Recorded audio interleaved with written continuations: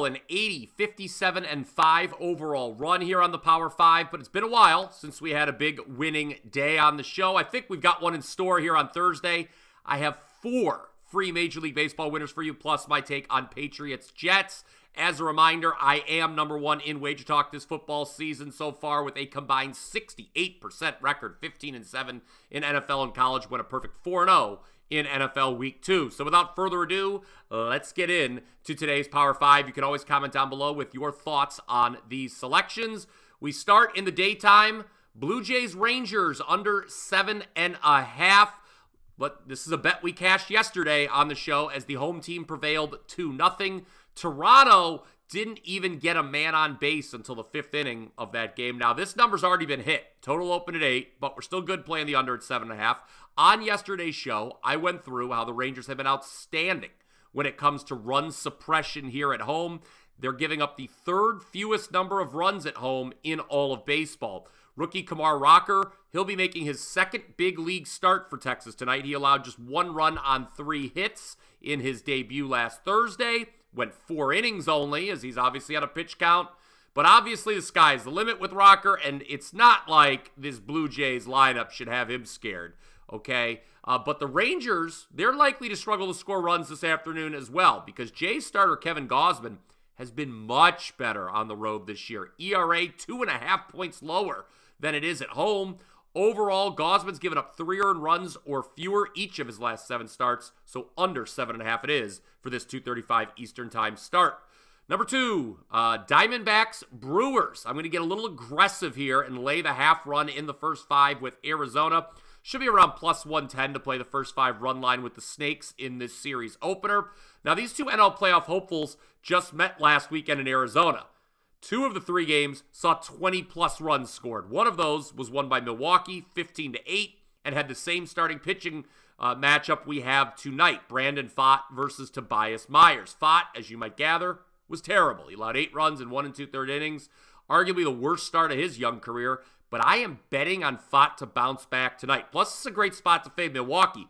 I actually misspoke calling these 2 teams, quote, playoff hopefuls. Milwaukee's in the playoffs. They may come out a little sluggish tonight, dare I say, after clinching the NL Central pennant yesterday.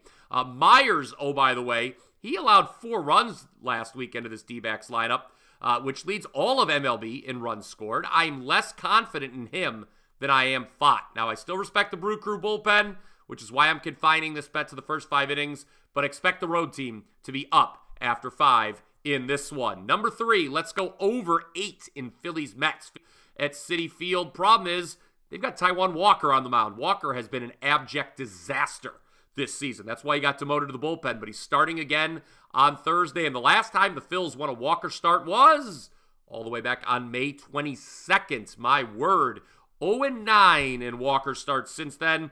The right-hander has a 6.29 ERA and 1.63 whip this season. Those are obviously terrible numbers.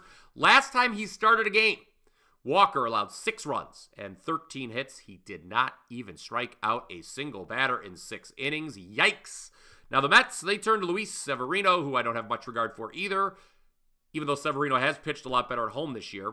But he's up against the lineup that's top 5 in scoring. Oh, by the way, the Mets right behind the Phillies in scoring. They rank 6th in runs per game. So 2 top 6 offenses should have their way here against a pair of shaky starters. Don't necessarily love either bullpen here either. Over 8 it is in Phillies Mets.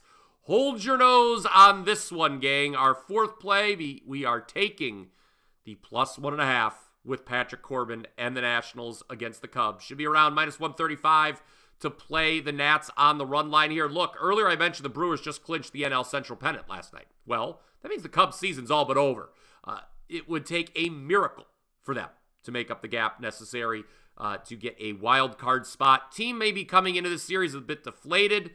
Now, it's not like the Nats have anything to play for either here, but Patrick Corbin, he's in a contract year, and he's basically playing for his career. I think he would like to remain in Major League Baseball, and to do so, he desperately needs a strong finish to this season.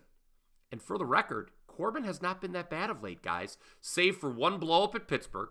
He's allowed 2 earned runs or less in every start since August 16th. That's 5 of his last 6. Talked about this on the show the last couple days. Cubs don't score as many runs at home as they do on the road. The average drops more than a full run per game. They're 4th on the road in scoring, but just 25th here at the friendly confines of Wrigley Field. Javier Assad hasn't exactly been knocking them dead on the mound for the Cubbies either. Team's lost his last 2 starts.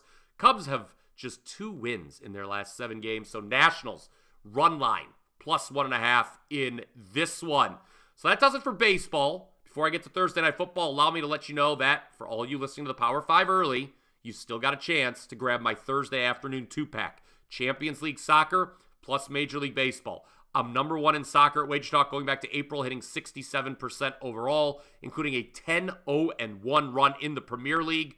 My 4% Champions League best bet is on the docket this afternoon. My only Champions League play for clients this week. In MLB, I did end what had been admittedly a horrible losing streak with a 3% winner on Cleveland last night. Very dramatic win. I think it's the start of something big on the base pass. So don't miss your chance to go 2-0 in the daytime today. That MLB play, by the way, is a total this afternoon. I'm 7-2, my last 9 MLB totals. It is only $29 for the pair of winners. Champions League best bet, Major League Baseball total. Go to WT.buzz/BP, just $29 for the pair.